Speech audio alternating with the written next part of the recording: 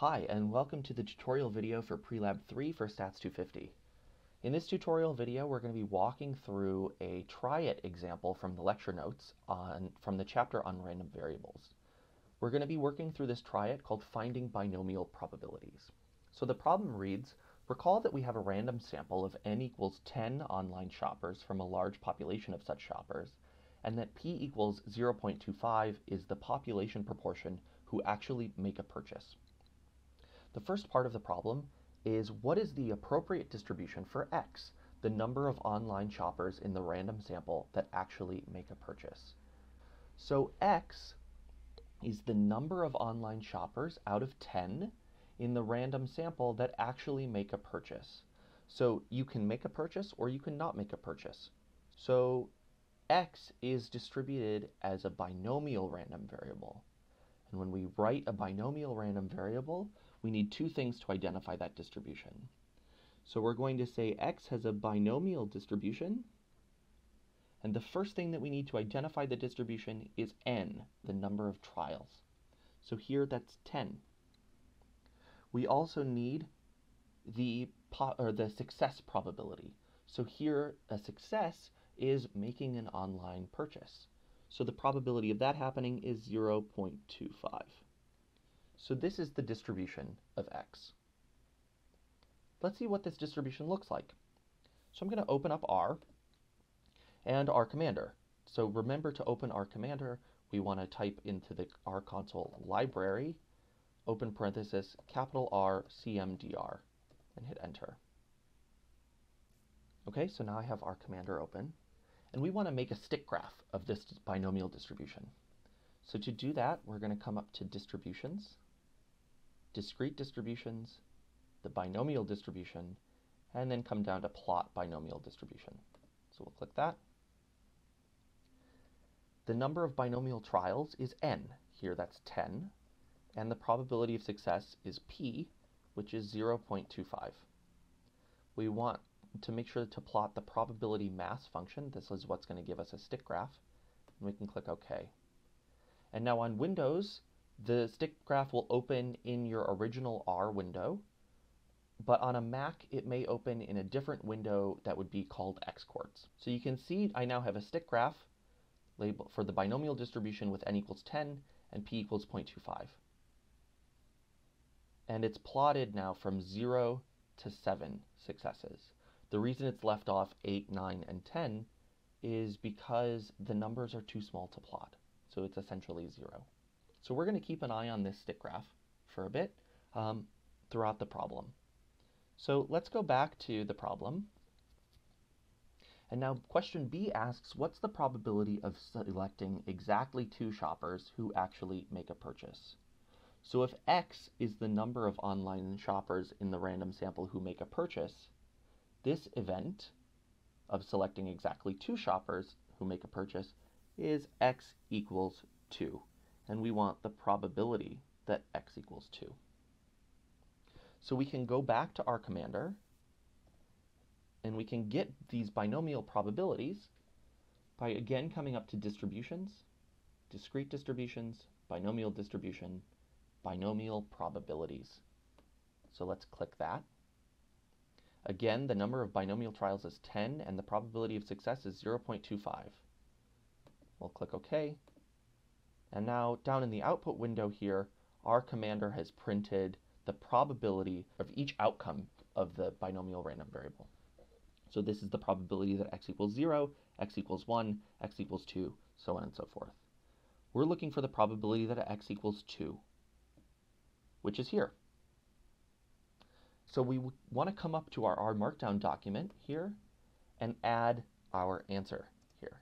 So I'm going to make a new line in the R Markdown document tab, type B, the space, and then say the probability that x equals 2 is 0.2816.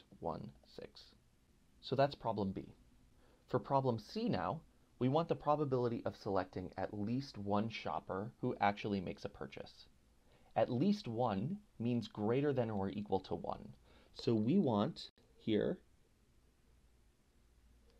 the probability that x is greater than or equal to 1.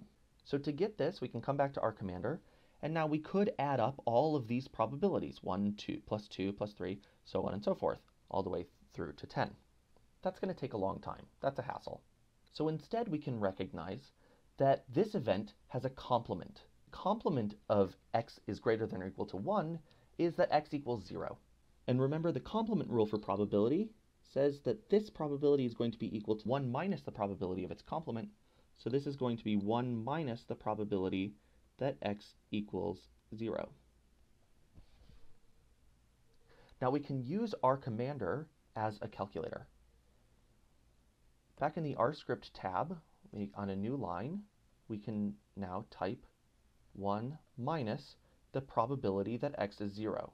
I'm just going to copy and paste this up here. So we have this line of code here, and we're just going to click Submit. And now on a new line, we get this answer. So we can see that the probability that x is greater than or equal to 1 is 0.9437. So let's add that to our Markdown document.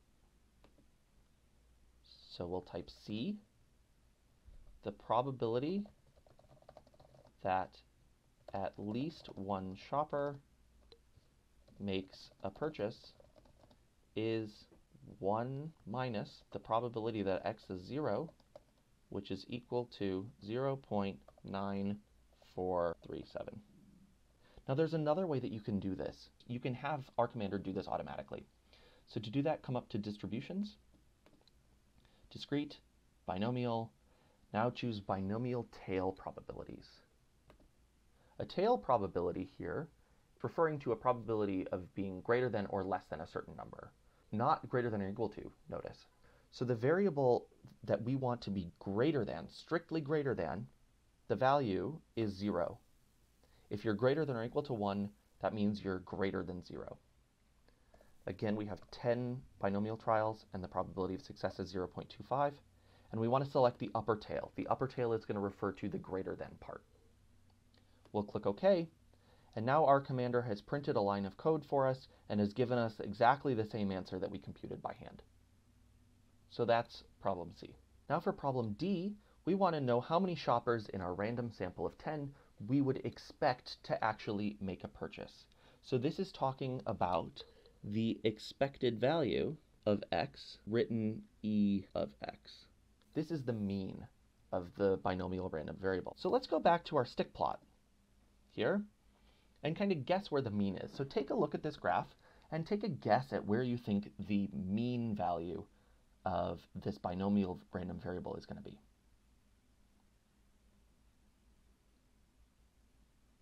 So my guess for where the mean is going to be is that it's somewhere between 2 and 3. Notice that there's a high peak here between 2 and 3, but there's a little more at 3 than there is at 1. So that's going to pull the mean a little bit away from 2. So it's my guess is it's going to be between 2 and 3. And it turns out that for a binomial random variable, the expected value of x is written as n times p. So we can go back into our commander, and we can have R do some math for us again. So we're going to come back to the script tab, and we're going to type n times p. So 10 for n, an asterisk for times p, which is 0.25. And again, we're going to click Submit. And the expected value, the mean of this distribution, is 2.5 online shoppers. So in our Markdown document, we'll come back. I'm going to make a new, or an answer for D, and I'm going to say, we would expect 2.5 online shoppers to make a purchase out of this random sample of 10 online shoppers. Now I'll come to the top and add a title for this Prelab. So this is Prelab 3. Add your name and come up to File. Save our Markdown file as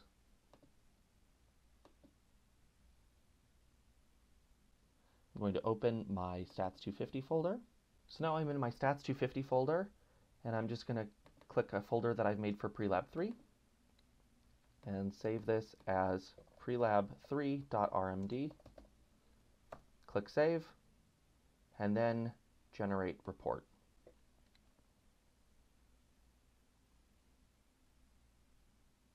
Okay, and now in a web browser, you can see this nice HTML document has opened with our plot, the code, our probabilities, and the answers to our questions here. So as a reminder, this HTML file is what you're going to upload to Canvas. So go ahead and do that, and that is Prelab 3 for you. We're looking forward to seeing you in lab this week.